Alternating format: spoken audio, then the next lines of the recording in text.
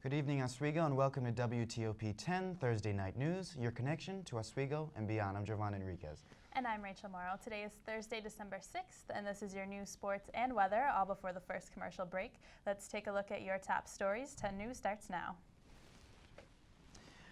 A new University of Wisconsin study has confirmed that for healthy living, Oswego County is the worst area in New York State. The most alarming stats for researchers was Oswego County's smoking, drinking, and obesity rates. 34% of adults are obese. The good news is that all of the health problems that result from these behaviors are preventable. 25-year-old Amber Simpson of Carthage, New York, was arrested early Tuesday morning for strangling her 6-month-old niece to death after she became frustrated that the child wouldn't stop crying while she was trying to sleep. Simpson's boyfriend, Joseph Reap, was the first to notify authorities that something was wrong when he found the baby unresponsive, around 14 hours after the strangling occurred. Authorities report that since Simpson had no intention of killing the baby by choking her, she will only be charged with manslaughter instead of murder. And now a check at our current conditions outside with meteorologist Jack Tieber. Jack, what's it looking like out there? Good evening, Jovan and Ray. I'm meteorologist Jack Tieber. Good evening to you as well. If you're heading out the door tonight here at SUNY Oswego, you're definitely going to want the mittens and probably a warm jacket as well. The winds are starting to pick up. They're going to be going up into probably between 10 and 20 miles an hour tonight, but you can feel it as you're going out. Right now, current conditions outside, 32 degrees. It is freezing out here, no pun intended, but it actually really is 32, the freezing point of water. With the wind chill, though, it's actually feeling like 25. Now, the trend that we've been seeing the last couple of days or so, it's been kind of hot and cold, hot and cold. We're going into another warming trend, and as we take a look at the radar right now, if you look off to your west, you'll be able to see some showers coming in from Michigan. Those are going to be arriving going into Friday evening. And along with it, it's going to be bringing us some warmer temperatures going into the latter half of the weekend. We'll talk about how much rain and how long that will stick around coming up in just a few minutes. For now, send it back inside. A Fulton man has been arrested for allegedly using his cell phone to record video of a woman exiting the shower at his home. Police were already investigating another petty crime involving 32-year-old Anthony Terra McGee, Sr., back in September. Authorities learned that he recorded video of women without their consent. It is alleged that he then, in an effort to destroy the evidence, chewed and swallowed the cell phone's media card. Terra McGee has been charged with unlawful surveillance, tampering with physical evidence, and menacing. Fulton police have charged 35-year-old Lee Johnson Jr. of Fulton with rape in the first degree, unlawful imprisonment, menacing, and harassment. Authorities say on July 30th, Johnson allegedly assaulted an unknown victim by punching her in the head and grabbing her throat. They also say he engaged in sexual intercourse against her will. The victim sustained minor injuries during the assault. Johnson is being held on $10,000 bail. With finals right around the corner, the library is the most populated spot on campus. Our very own Ian Dumbling is live with more. Hi, I'm Ian Dembling here for WTOP 10 News. I'm standing here outside of the campus center here at SUNY Oswego with Jordan Dietrich, who's a sophomore student here at SUNY Oswego. We're talking about the finals coming up this next week. It is going to be a crazy week coming up. Everyone's studying for finals. Jordan, how are you doing tonight? I'm doing great. Now, I know that you probably have a lot of finals coming up. What is it like, this atmosphere here on campus? It's a crazy one. I remember for my freshman year, I had so many finals, I just couldn't even study for all of them. And now this semester, it's just, I only have one final. I have Physics 103 coming up. I have a presentation to do. And after that, pretty much all my classes are finished. Now, what can you tell to a freshman like me, someone who definitely needs some help getting some, working on some of their finals? What can you tell me for some support? I can tell you not to go out, for sure, not to go out to anything. Stay in, study. What I recommend to do is what I do is study for a couple hours, study for maybe 2 to 3, and then move around. Go get something to eat, go walk around, play a game, do whatever. That's what I did. It worked for me, and what it does help like stimulate yourself and helps you just like keep remembering stuff if you keep going back to it. So that's what helped for me. Excellent advice, Jordan. Now, are you a music listener when you study? Yes, I am. Big music listener. I am as well. What type of music would you prefer that people listen to when they study? I listen to like the house, techno, rap, Lil Wayne, Drake, all those kinds of guys, Avicii, whatever. I like listening to anything, maybe but a little bit country. Sounds like a good time. You'll be bobbing your head while you're doing all your work. Well, thank you very much, Jordan. problem. And we're going to take it back to you in the studio. Thanks, Ian. The State Singers performed quite the medley of songs on Tuesday. Absolutely, Jovan. We had the pleasure of seeing their great performance. Let's take a look. This past Wednesday, Dr. Clay W. Price's State Singers performed their winter concert at the Waterman Theatre. The singers performed melodies including but not limited to those of Bach, Brubeck, Prez, Matthew Fletcher the Elder, and Swengel. The concert also included a few songs of the jazz theme throughout the performance. It was a rather good turnout, and among those in the audience was a couple that described their opinion of the performance. WTOP's Rachel Morrow interviewed the couple. I enjoyed it very much. It's wonderful to hear the Swingle Singer pieces. They're challenged with the different vocal parts and different styles. Lots of different varieties. It'll bring in a small jazz combo, also a lot of a cappella stuff. So very, very wide-ranging selections. Very, very challenging things, especially for a group with a significant number of freshmen in it. It's a big deal. It's a good thing. Quite an accomplishment, yes, indeed. The singers nailed a challenging performance in different melodies and even in different languages. The State Singers performed pieces such as Sway, Ave Maria, Deck the Hall, and even 1970s Billy Joel hit Moving Out. The concert was sponsored in part by funds generously provided by the SUNY Oswego Student Association.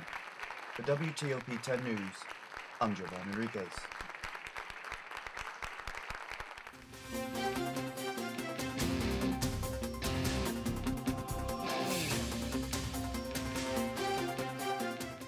The SUNY Oswego Cinema Studies students in the class Children's Literature and Film present their 8mm short films this Saturday, December 8th, inspired by children's classics fairy tales. It will be held in the Children's Room in the Oswego Public Library on 120 East 2nd Street from 2 p.m. to 3 p.m. The event is free, and for more information, call 315-3652. Take a break from studying this Sunday to strap on your ice skates and skate with the Lakers hockey team. The team will be skating in the hockey arena from 1 until 3 p.m. There is a $3 fee for Oswego students and faculty with their ID, and rentals for a pair of skates are just $2. And now we'll see what's going on in the world of sports with Matthew Stone. Thanks, guys. In this upcoming weekend, 5 Oswego State athletic teams will be in action. The men's and women's ice hockey teams, men's and women's basketball, and wrestling will all be in action this weekend. Us here at WTOP will have coverage throughout the weekend for hockey and basketball. Some Laker teams to keep an eye on are the women's basketball team, who will face the University of Rochester on Saturday afternoon at 1 in Maxfield Gymnasium. Meanwhile, the men's ice hockey team returns to the Campus Center Ice Arena for the first time following their depressing 2-1 defeat to the Plattsburgh Cardinals on Whiteout weekend. The second nationally ranked Lakers host number 9 Utica at 7 p.m. And coming up later, I'll have your full sports report, including Kobe Bryant's milestone, who might be in pinstripes next season, and what Super Bowl quarterback is coming back from an injury this Sunday. Now, back over to Jovan and Rachel. Coming up after the break, we'll take a look at your state news. And we'll update you with what's going on around the world.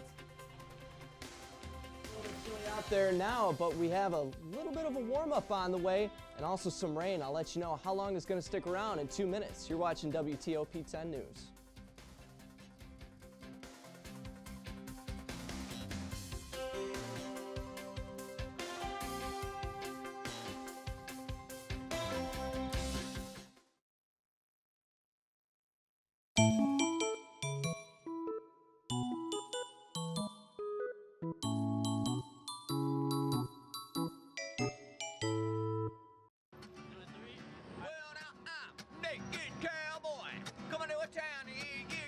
WTOP TV 10, Oswego, New York. I'm Naked Cowboy.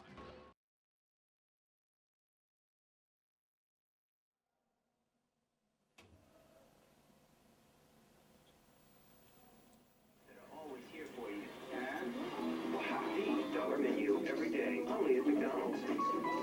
These leaves are a little gauge.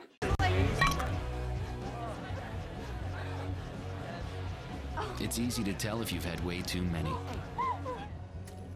But what if you've had just one too many? Buzz driving is drunk driving.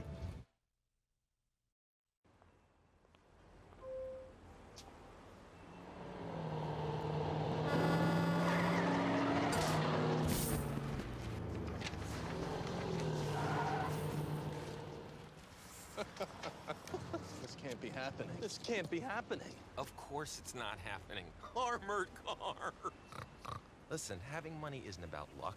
Make your own coffee, save $1,000 a year. Feed me. Feed the pig. You're watching Oswego Sports. Update.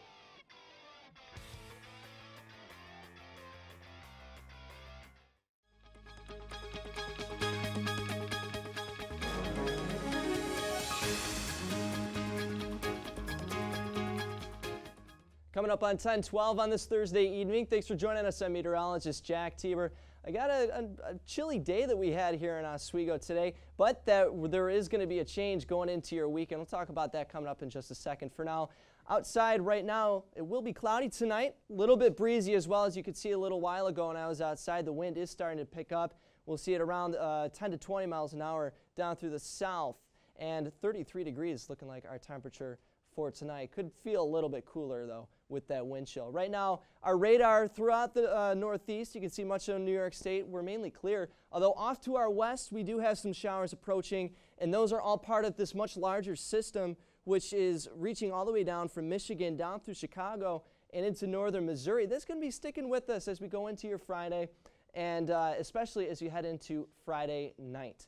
Temperatures around the state at this hour: 22 our low point in Glens Falls, 40 down in New York City, 31 in Syracuse, and our warm spot right now in Buffalo checking in at 41.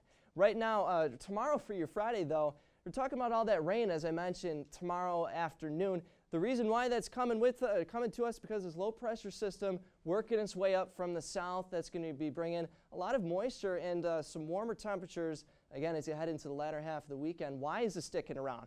Well, the jet stream is just north of us, and that's keeping that Arctic air away from us and making it possible for some of that warmer air to impact us here in central New York. So as you head out tomorrow morning, I'm thinking it's going to be mainly cloudy in our area here in Oswego, most of central New York, but we're going to be keeping an eye on this system down here as it moves up around lunchtime, just after around 1 o'clock.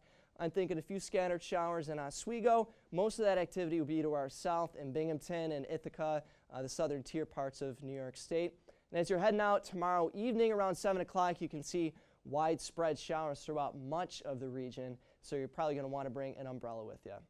The forecast for Friday: cloudy again, scattered showers arriving after 1 o'clock, I'm thinking, for the most part. High of 44 on Friday night. Showers overnight. They will be ending as you head around, get to around the 1 o'clock hour in the morning. But as you head into Saturday and the rest of the weekend, that is not going to be the case. It is going to be a little bit rainy as you head into Saturday. And you can see right here, again, there's that jet stream that I mentioned reaching all the way from northern Canada way down into Texas, and again, keeping that Arctic air away from us just enough so we get that warm, moist air from the south. Take a look at our 5-day forecast. I want to show you this right here. Look at that, 50 degrees for your Monday. Mid-40s for the rest of your weekend as you head Friday, Saturday, and Sunday, mid-40s. Can't rule out a possible rain-snow mix for your Sunday. It'll probably just be like a little sleet, most likely. But Monday reaching up to 50 with some rain showers, and Tuesday, complete change. High of 35, you can see right there. Very interesting. We've been seeing a lot of flip-flopping weather the last couple of weeks, and it seems like that trend is going to be sticking with us for the foreseeable future. Absolutely. All right. Thanks, Jack. Now we'll take a look at your state news.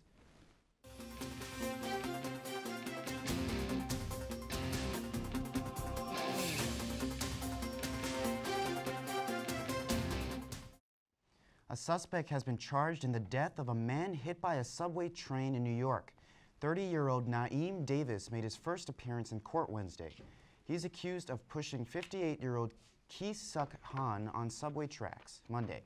Han was then struck by an A train and killed. Prosecutors say Davis was indifferent to the victim's struggle, and he was arraigned on a second-degree murder. Actor Stephen Baldwin is facing charges for failing to file income taxes. The 46-year-old was arraigned in a New York court on Thursday. Baldwin is accused of not filing his taxes for 3 years, from 2008 to 2010.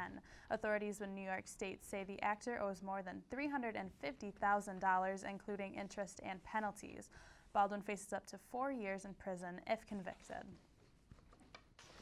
New Jersey Governor Chris Christie visited the White House today to ask for more help for his state to cover Superstorm Sandy relief efforts. The visit comes as U.S. Transportation Secretary Ray LaHood announced he's giving another $10 million to New Jersey to repair damage from the storm. So far, the state has received $20 million in emergency funds. The New York Times reported President Obama is expected to ask Congress for $50 billion to help rebuild states hit by Sandy. Washington State is issuing its first same-sex marriage licenses. The first couple to receive one in King County are Petey Peterson and Jane Abbott Lately of West Seattle. They've been a couple for 35 years now. They were flanked by family, friends, and media on the historic occasion. About 250 couples were lined up at the King County Courthouse at midnight to get their marriage licenses signed.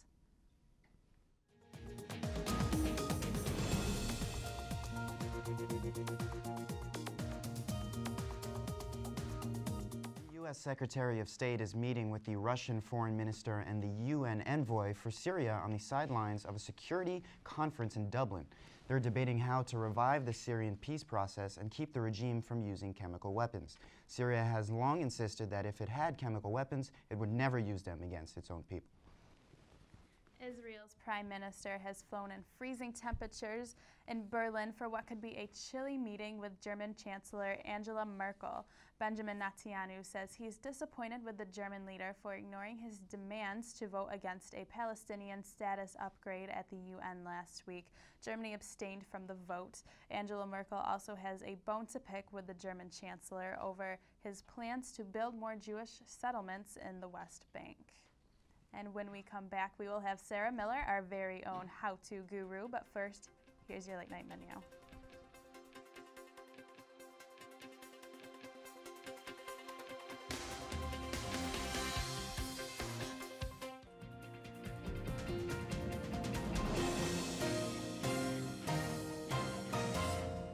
Oswego MBA program, helping you achieve your goals with a customized curriculum developed with its flexibility in mind. Take classes year-round, full or part-time in Oswego, online or at the Metro Center in downtown Syracuse. More information is available online or by calling 315-312-2911.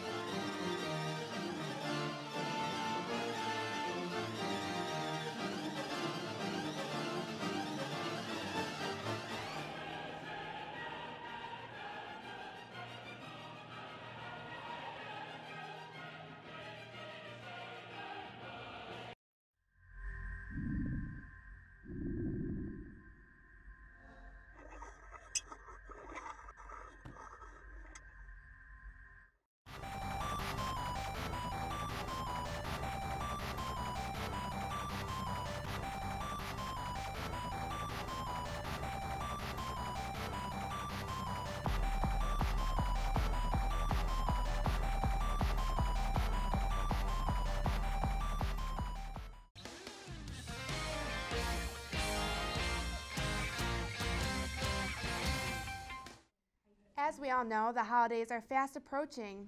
Once the stress of finals are finally over, a new stressor arises: finding money to buy gifts for family and friends. Today, I will tell you how to make a little cash so you can buy that perfect present. Take a look. In 8 days, finals will be over and life will be good. All that will be left to do is pack up and go home. However, if you don't want any extra luggage, selling your books back while you're still here is a great idea.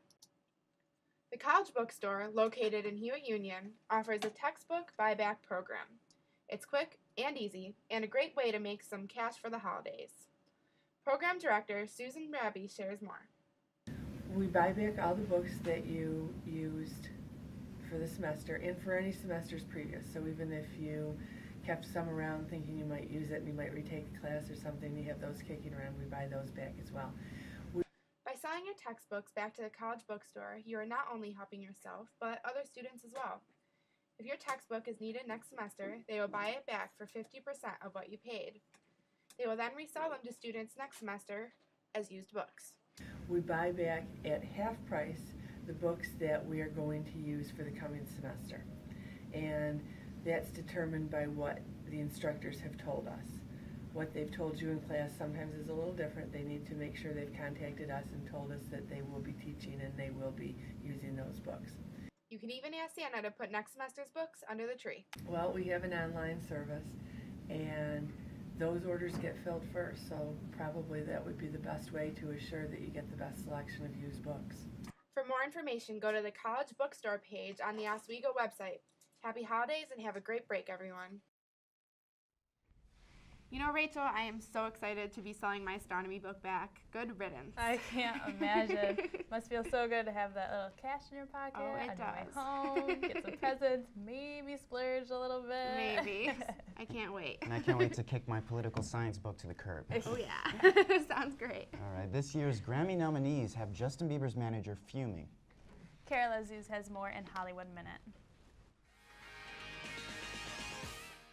Justin Bieber's manager says the Grammy board blew it. The 18-year-old pop star was not nominated for his album Believe or any of its singles. On Twitter, his manager, Scooter Braun, said Bieber deserved to be recognized. He said the hardest thing to do is to make a transition, and he says Bieber delivered. Actress Brittany Murphy died 3 years ago, but fans may finally get a chance to see her last film.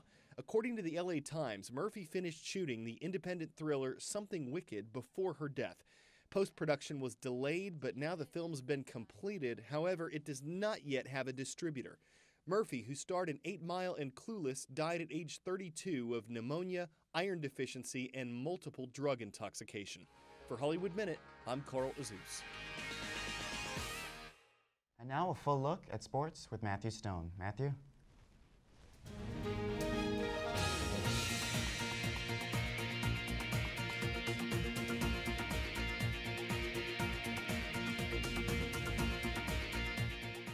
Thanks, guys, and Kobe Bryant's ultimate place among basketball's greats may be up for a debate.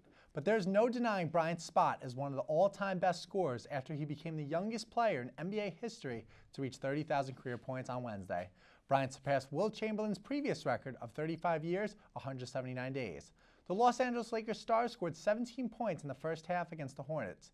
Bryant joins Chamberlain, Kareem Abdul-Jabbar, Karl Malone, and Michael Jordan as the only 5 players in NBA history to reach the 30,000-point plateau. 4 of the 5 names on the 30,000-point list played for the Lakers at one point in their career, a fact not lost on Bryant, who has spent all 17 years of his career suiting up for the purple and gold. And after remaining quiet on the free agent front for the first few days of the winter meetings, the New York Yankees made some noise on the last day with a 1-year, $12 million offer to third baseman Kevin Youkilis, sources said. More on the Yankees. The Yankees are one of the options for the 33-year-old free agent. The Cleveland Indians, in fact, the new home of Youkilis' former manager in Boston, Terry Francona, are also interested, a source told ESPN.com. Youkilis made $12.5 million last season when he hit .235 with 19 home runs and 60 RBIs for Boston and the Chicago White Sox, who acquired him in June. Youkilis could provide as a stopgap until the Yankees get Alex Rodriguez sometime in June or July. Youkilis is an above-average defensive player, winning a Gold Glove in 2007.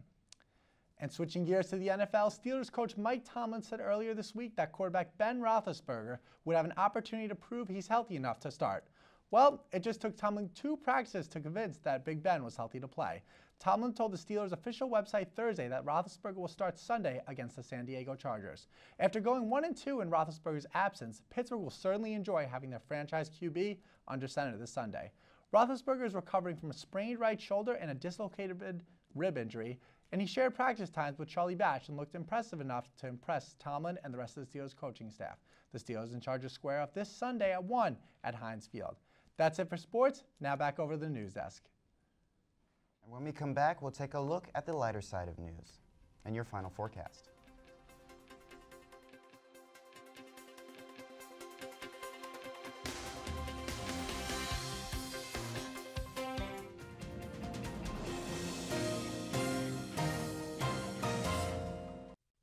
Get your Smokey on. If you see someone in danger of starting a wildfire, Step in and make a difference, because 9 out of 10 wildfires can be prevented. Only you can prevent wildfires.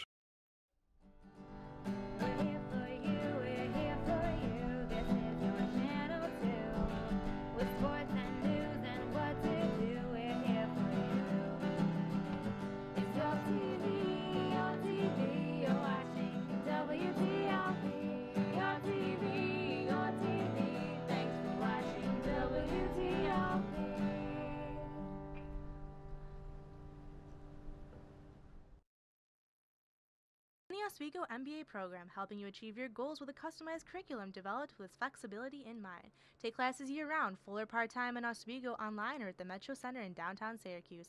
More information is available online or by calling 315-312-2911.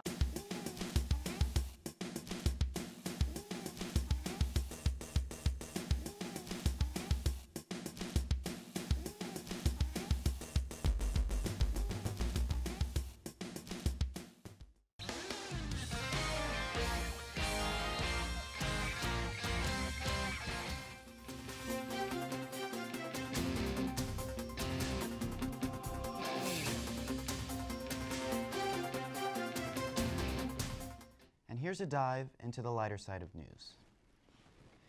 It's America like you've never seen it before. This is an image captured by NASA and National Oceanic and Atmospheric Administration satellite. What you're looking at is the man-made glow of lights in the U.S. on a could-free night. Scientists unveiled the unprecedented new image at the American Geophysical Union meeting in San Francisco on Wednesday. December is National Fruitcake Month, a whole 31 days dedicated to the admiration of the nut and candied fruit culinary concoction.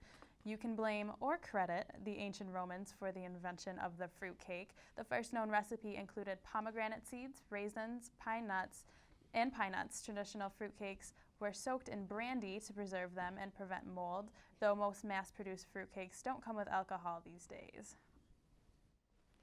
About a dozen kids got a chance to go on a holiday shopping spree with NFL player Andre Johnson. The Houston Texans wide receiver was flanked by photographers and fans at Toys R Us. Then it was off to the races as the kids rushed to fill their carts with toys. The children made off without $19,000 in gifts. The shopping spree was made possible with the help of Pro Bowlers Foundation and Child Protective Services. Now let's take a final look at your forecaster, meteorologist Jack Tieber. Jack?